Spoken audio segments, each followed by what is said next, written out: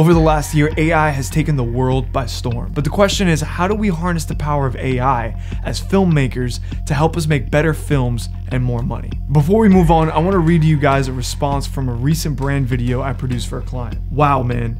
This is absolutely epic. My partner and I love it so much. You were so great on camera too, and it felt so visual and authentic, so epic, and you really encapsulated Skyborn and that sense of adventure, where you feel like you need to go out and explore.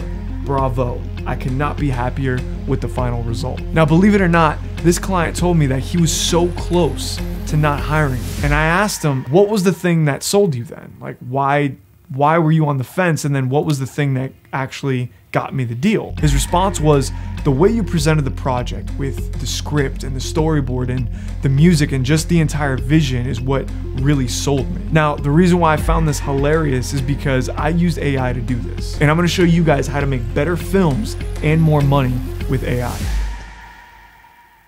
Most of us know about Midjourney and ChatGPT, and if you don't know, Midjourney is an AI app that can take any prompt and generate an image at the click of a button. ChatGPT is the same thing, but instead of generating an image, it generates copy or a script, a book, literally any written piece of material you want to create, it can create in seconds just by putting in a prompt. Now, I would be lying to you guys if I told you that all you have to do is use these AI tools and it's done for you in seconds.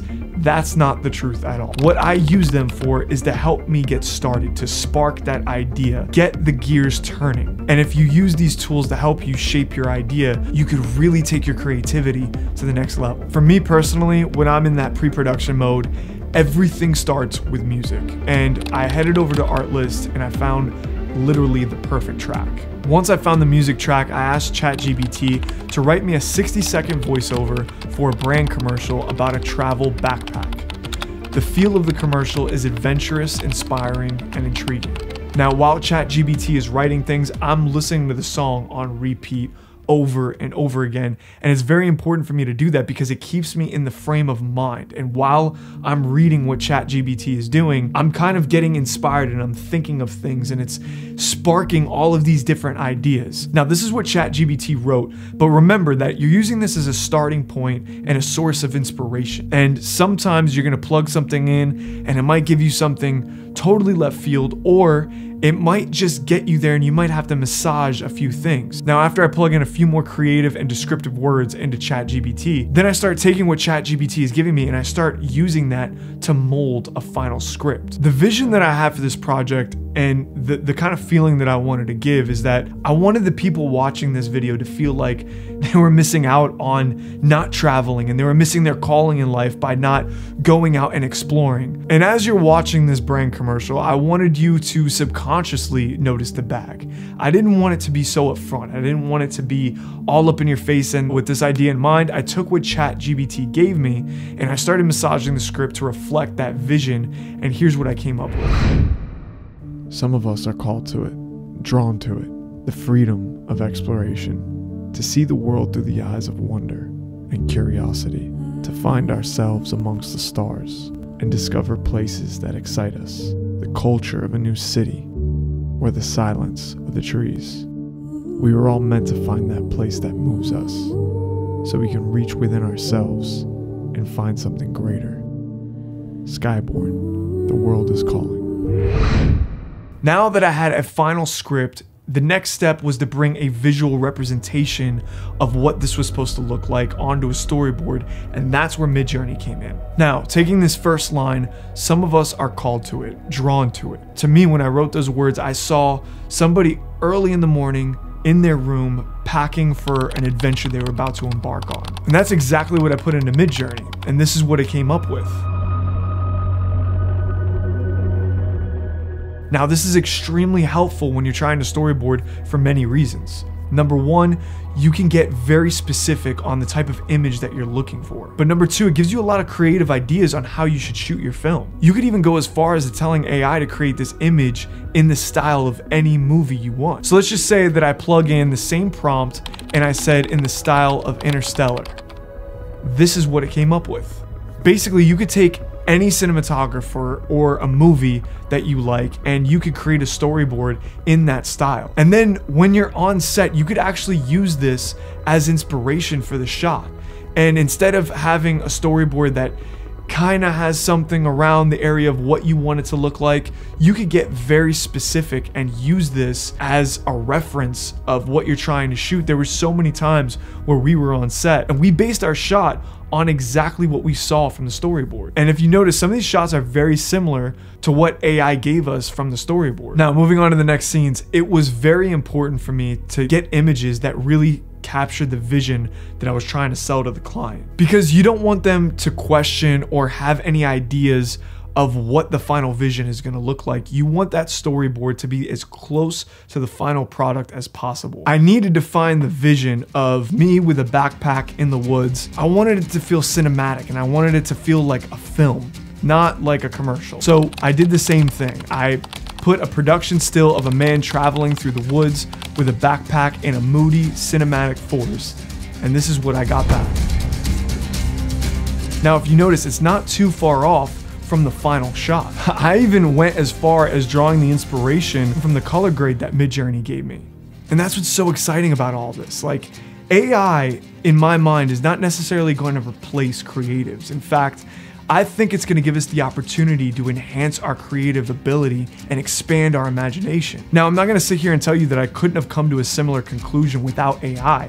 However, what I am saying is that AI definitely helped me mold this story and the look and the feel for this brand commercial. I mean, for example, this shot of this guy in the water is almost identical to the shot that we got of me in the water. I'm usually the one behind the camera. I'm usually the one directing, or I'm DPing the project. And in this case, I was in front of the camera. So to be able to have these images and show it to my crew and let them know exactly what we're trying to accomplish, down to the composition and what background we're looking for. And when we were even scouting locations, like, we knew what kind of locations we were looking for and what we needed. It was such a huge help, because instead of relying on my words and just relying on what I wanted the composition to look like, I could give you this shot and say, let's just shoot it like this. We'll use this AI shot as inspiration and we'll kind of go from there.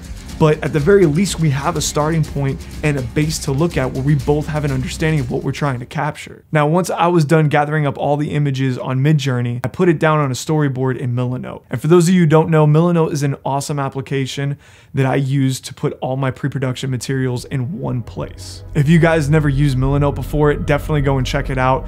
It's great for pre-production. It's great for story building, mood boarding, and even putting together budgets for your film. And how I create my storyboards is by sections. You know, you'll have the intro, and that will have a wide, medium, and close-up. And remember, the idea here is to show how the story is going to progress in the edit. You want this storyboard to resemble the edit as much as possible. So while you're kind of looking and going through all the different images, it's taking you through that story. I include wide shots, tight shots. I'm as close to the final edit as it gets without actually putting it in your hands. And once I have everything laid out, this might be a process where I go back and forth between Milanote and Midjourney to just really get the exact imagery that I'm looking for to put into the storyboard. Now, my last little secret, if I really want to get a project greenlit and it's worth enough money and the project is cool enough and it's worth my time, I'll go ahead and grab a bunch of stock footage, throw it up into Premiere, put the voiceover and the music on there, and really try to craft an edit that they could really see from start to finish where the vision is going to take me, and the storyboard can help, you know, fill in those gaps where the edit doesn't. And once I hand over all of this material to the client, they have such a good idea of what the final product is going to look like and what the vision is for this thing, where they could start to be a little bit more collaborative and they feel like they know exactly what they're getting. They're not just going to spend a bunch of money and not know what the final product is going to look like. I find that it just comforts them and it makes them feel like this person knows what they're doing. This person that I'm hiring has a vision, they have an idea, they understand the process. And also, if you're putting in all of that work and all of that energy, I guarantee you there's no one else that is creating storyboards and using AI to generate the images and putting together script and music. I did all of that without receiving $1. But I closed the deal. Not only is he very happy, but he also wants to do a second commercial very soon. And by the way, putting in all this work into pre-production, all it does is that when you do actually have the project greenlit, it's a lot easier to shoot and to edit. And it takes no time because you know exactly what this thing looks like from A to Z, and you're not gonna miss a shot because it's already on the storyboard or it was already spoken about. And I definitely recommend doing this and going through this process for projects that you really want to do, not for just any project, but projects that you really care about and you want to be greenlit. I definitely suggest going through all of these steps. So now, without further ado, let's roll the clip and show you guys what the final product looked like. Some of us are called to it, drawn to it. The freedom of exploration. To see the world through the eyes of wonder and curiosity. To find ourselves amongst the stars and discover places that excite us. The culture of a new city, or the silence of the trees. We are all meant to find that place that moves us,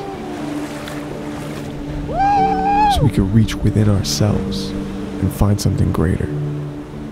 Skyborn, the world is calling. I'd like to thank you guys for staying to the end of the video, and don't forget to like and subscribe to the channel if you haven't already, and I'll see you in the next one. Deuces.